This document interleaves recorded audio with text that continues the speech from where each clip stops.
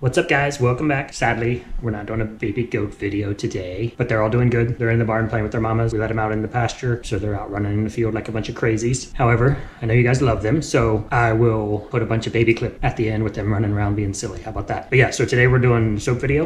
Bob is back.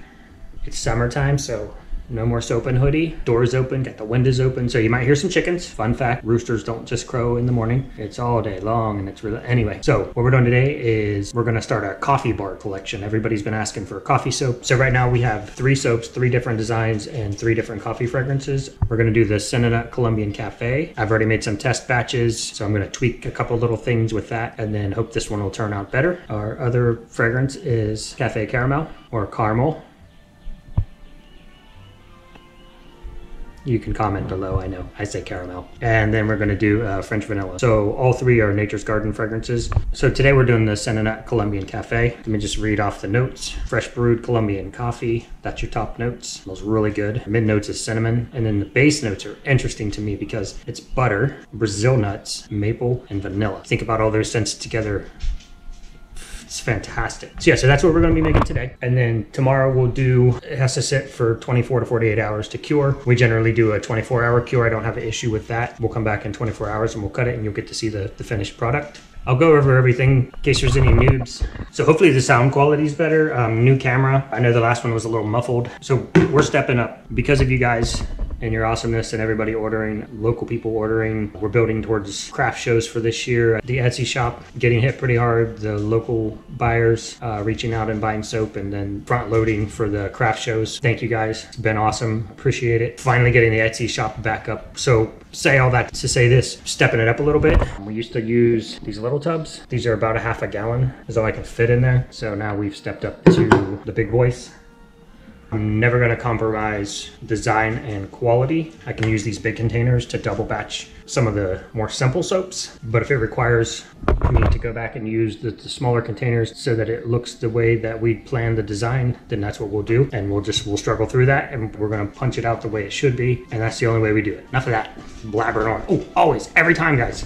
If you haven't yet, go click all the buttons, like, subscribe, thumbs up, tell a friend, tell a neighbor, tell a stranger, share us on your social media, follow us on social media. If you have questions about anything that I'm doing in the process, what I'm using, because I, like my last video, I was like, oh, I'll call everything out so you know what it is. Well, then I forgot to call out a couple things. So I might forget, I'll try to call out everything again. But if you have questions, just throw them in the comments. What's this, what's that, what are you using it for? Also, feel free to count the number of times Little Mason Nugget runs through. Bye. Okay, so the big tub, we have a couple little tubs, titanium dioxide, which is our white, a handy dandy stick blender, fragrance oil, things to measure things, and a slew of containers. Also, every single one of our soaps, guys, base is olive oil, coconut oil, goat's milk from our ladies, and lye. We also have our kitchen scale and our gram scale, the molds, and an array of spatulas. Let's do it. That was dumb. I'll never say that again. Let's do it.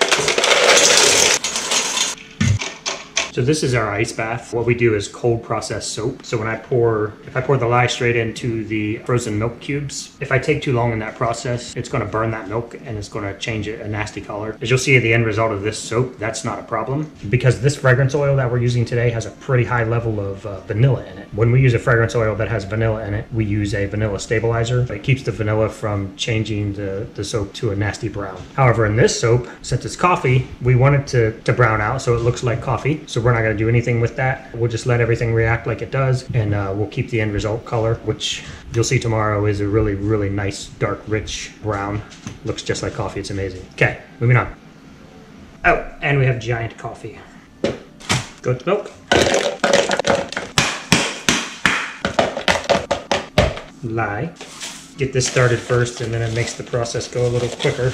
Oh, a little more quickly. I cut this down for you guys. Like I usually speed up the video because this takes about 20 minutes. So if you see it go from cubes to liquid, I just cut all that out. When the lye interacts with the moisture, it starts generating heat and that heat will melt the milk cubes, turning them into liquid. We will move on to oils.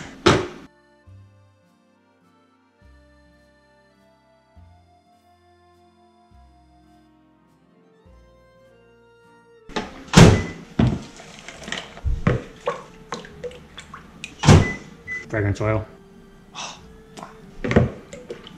What I forgot to mention, guys, was fresh ground coffee for the top. This is dark French roast Arabica or Arabica. I don't pretend to know everything, guys. I don't know, how do you say it? Somebody throw it in the comments. So this ground, that's gonna go on the top for cutes. Each bar will get its own little coffee bean. Olive oil, coconut oil, melted down. So how long does this take? I shouldn't put my face that close. I've had time to scoop the oils, melt the oils, measure out my fragrance oil, chit chat about coffee, ground, and beans. I ran over and put the goats away because the babes are out and I don't want them to freak out when the storm comes through and just run in some weird direction, not towards the barn. And also went in and closed up the rabbit barn. Finished my oils, used the bathroom, which you won't see, and we're still just keep stirring, stirring, stirring, stir, stir, stir. Okay, sodium lactate. That goes in with your lye water solution, or in our case, lye milk solution, to help harden your bar. You can put it in at any part of the process. And remember, this is the point of no return, so think about what you're doing. And I'll tell you what, I need to make sure that I pour off enough. We're gonna do a white swirl and with the natural color that the soap will turn out, because I do not want fragrance oil in the white part of the soap, because I don't want it reacting and turning some weird color. We'll only put the fragrance oil on the side that we want to have that reaction.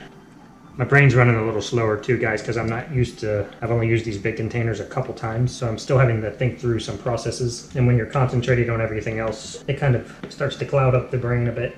That's all in. We're gonna stick blend. Very light trace, we always use light trace. Still trying to figure out what light trace is in this giant tub. I know exactly what light trace is in the smaller containers. It's just locked in my brain. These guys I'm still trying to figure out, making sure that I got a good blend on the oil lye combination and that I don't over whip it so I don't kick off that chemical reaction. All right, so I'm gonna pour off the amount I need for the white.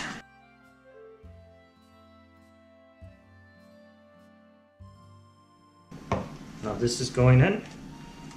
And this does some interesting stuff. You can see an almost immediate reaction. Of course it's not going to do it, because I said it was going to do it. Ah, there it is. You can see the white, kind of the white shimmery swirl starting in it. And that's okay. In this soap, that's okay. That's what we want. We want to let it brown out. Now, in this case, I don't want to increase my trace, so I'm going to hand stir the oil into it. If I wanted to increase how fast the soap was going to set up, I'd go ahead and stick blend it after I put the oil in there. Now I'm going to pour off another batch that I'm going to blend with that. And you guys, it'll make sense in a minute. The same amount. So equal parts of white and the dark brown. Now I need to know how much is in here by weight, and I'm going to split it off into these two molds. Zero out the empty container that's the same size and weight. I'm going to split that in half, zero that out, and I'm going to pour equal parts in each mold.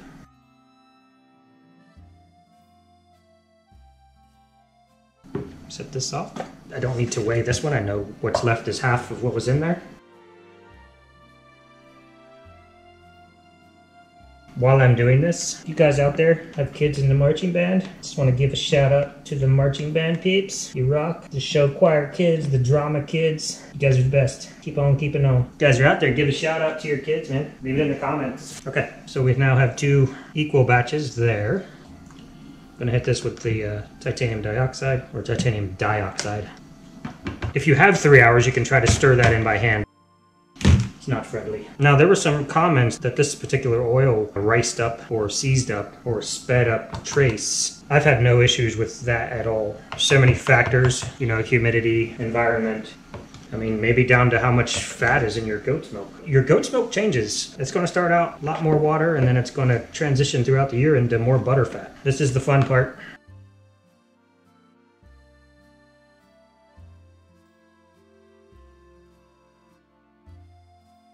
So we're just going to keep doing layers and layers of the white, and then what's going to be the dark brown.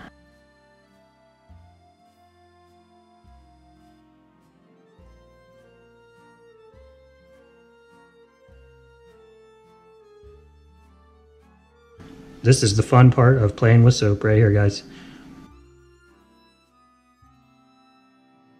If you left before this part of the video, sorry. You missed the cool part. I did a very, very dumb thing. We might be in trouble, guys. What I needed to do before I poured the batter into these molds, after I separated everybody out, I needed to beat that to almost solid because I'm going to pour that on top of it. And the only way I can do that and making it in one process is to make sure that that is accelerated ahead of this. Right now, this is curing at the same rate that this is curing, but I need to pour on top of this. This is not going to turn out well. Well, let me see if I can do something stupid that I've never done before, which... yeah, this probably is not going to work out well.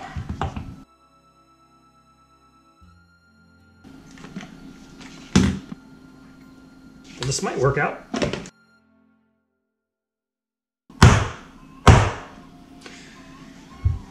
Well, sometimes you got to solve for X. So that's what we did. We'll see how it turns out. This should firm up a lot faster than that now. This oil doesn't cause any issues, so this should stay okay. The problem would have been if I tried to pour this on top of this when it was soft, it would have just cut right down through and it would have swirled all inside the soap, and that's not what I want. You'll see the end result and you'll understand what I'm talking about. What we're trying to do is make this look like it's a cup of coffee up to here, and then if you can see the picture on the bottle there, we're gonna spoon whip this up into a little, almost like a froth on top of the coffee. It's just the jiggle test. If you tap it and it jiggles, you might not want to pour on top of it. I think this is firm enough on top now, both of these. Let me move this one out of the way. So what I'm gonna do is put my spoon in here. I don't want to pour this right on top of that, or it'll just penetrate through the top layer. Now this is starting to set up on me, so it might not swirl as well as I want it to.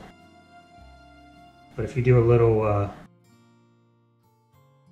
spoon drop like this,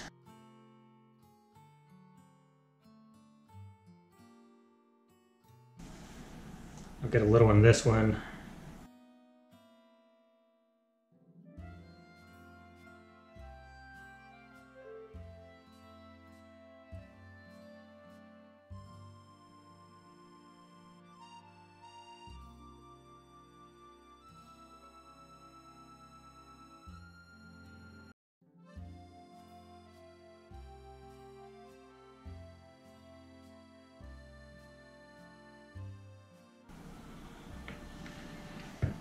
There's no need to mess with this because we're going to fluff the top of this anyway. It's going to probably take 20 minutes for this to set. And normally what I would do is just go ahead and jump into another batch. I don't want to get a bunch of stuff cluttered in here and then have to bring this back in and do that. So just let this set so it's firm enough that I can spoon it, and then we'll dress it up, make it pretty. I like to make it pretty. All right guys, so it's been about 25 minutes. Took a little longer than I anticipated, but I had to finagle with it a little bit off camera to see if it was ready. So what we're going to do is just going to spoon whip this up like this.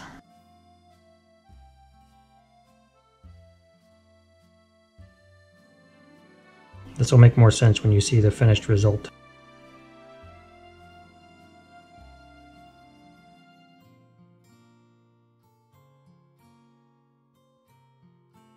I gotta be careful. If I get this too high in the middle, I won't be able to get it in my shipping box. And all you lovely people are going to want this soap, right? Let me just flatten that out a tiny bit there. We'll just do the same thing with this one.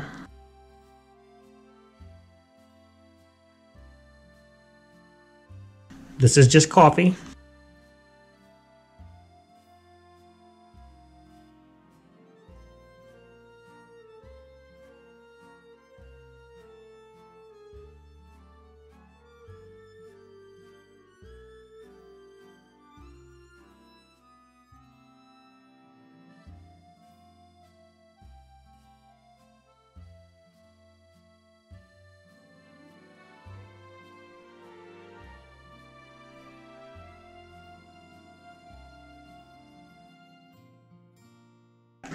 Now we're going to do beans. If you look at the mold, you'll see these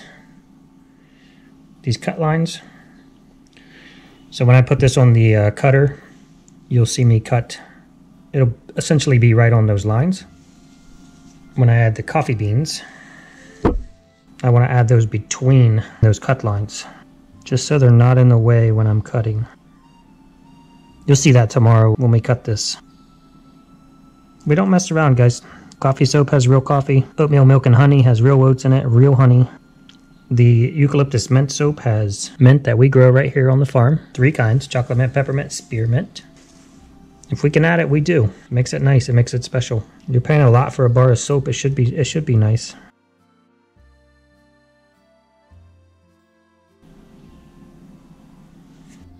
Okay. You guys like it? So we'll come back tomorrow and we'll cut, and then you'll be able to see what it looks like inside. I have a batch that's already been curing, so you can see how dark it's going to get when it cures out more. It's really dark, guys. So we'll see you back here tomorrow.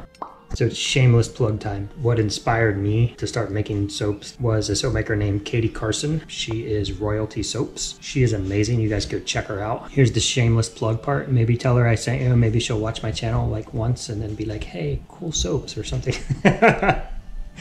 But no, if you really want to see, she does amazing work. If you want to see more cool soap, you know, go give her channel a watch. Katie Carson, Royalty Soaps. Welcome back. It has been 24 hours since we made the coffee bar soap. We'll get it cut, see what's inside. Then I'll show you the bar from the original batch so you can see how much that's darkened up already. All right, guys, so this is one of yesterday's batches.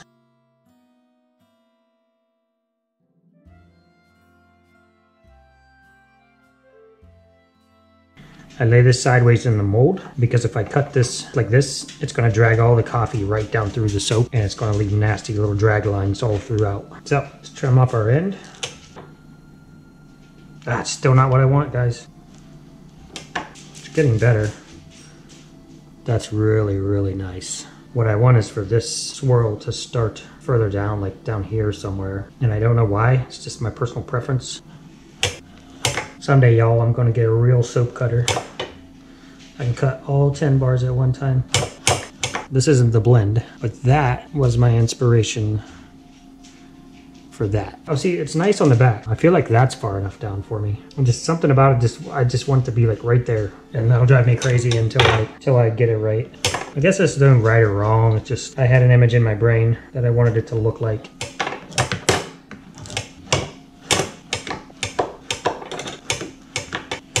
Okay, so when you see this, swirl, and you saw how we poured the layers into the bucket, and then when you drop that all just kind of swishes around in there and creates, you know, a unique swirl. Okay, guys, so this is yesterday's batch, and this is the previous batch. This is as dark as that's going to go at this point. I've made this, I think, 2 weeks ago. But it looks nice, right? It's like a little coffee color. This is what I was trying to correct for. My first batch, this was way too high. I wanted it to be lower, and I achieved that. But I still think just like a tiny bit more. So that's coffee bar soap number 1. Cool. That's it for today. Don't forget to like, subscribe, thumbs up, share, tell a friend, tell a neighbor, tell a stranger, tell your mom. Hi, Mom. Watch my videos. Yeah, that's it for today, guys. We'll see you in the next video. Bye.